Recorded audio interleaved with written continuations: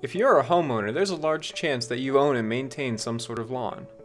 Often you'll be using some sort of chemicals to help grow and maintain your lawn. These chemicals often run off into streams and rivers, polluting the water, killing local plants and animals.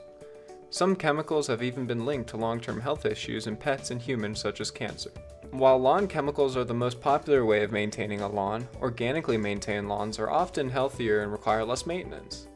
By using more organic lawn care methods, you could be making your home and environment a safer place. Did you know? Suburban lawns and gardens receive more pesticide applications per acre than agriculture. But what exactly are lawn chemicals?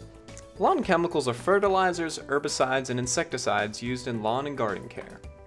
Fertilizers often include nitrogen, phosphorus, and potassium, which are also known as potash, which are all necessary nutrients for plants to grow. Herbicides and insecticides are chemicals used to kill pests and unwanted weeds. But why are these lawn chemicals so bad? Well, when lawn chemicals are applied improperly, they can often run off into streams, harming fish and animals and contaminating our drinking water.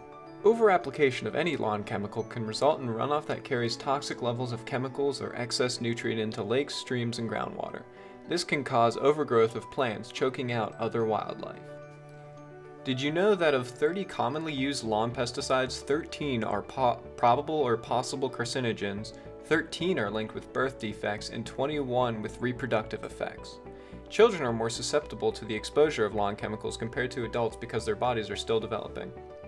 Did you know? The use of lawn chemicals accounts for most wildlife poisonings reported to the Environmental Protection Agency.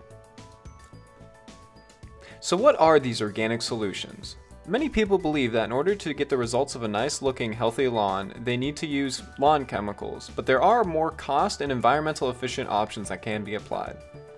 When cutting grass, cut higher and leave lawn clippings in the yard to decompose.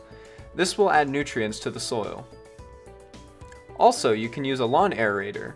This is a tool that creates holes in the lawn which allows oxygen, nutrients, and water to go deeper into the soil, helping the grass to grow more. Slow-release fertilizers are more cost-efficient and eco-friendly. Organic fertilizers can be found for as low as $25. When landscaping, choose plants that are more pest-resilient. This way, using pesticides may not be as necessary. So whenever springtime comes around next year, remember, organic lawn care is cheaper and better for the environment.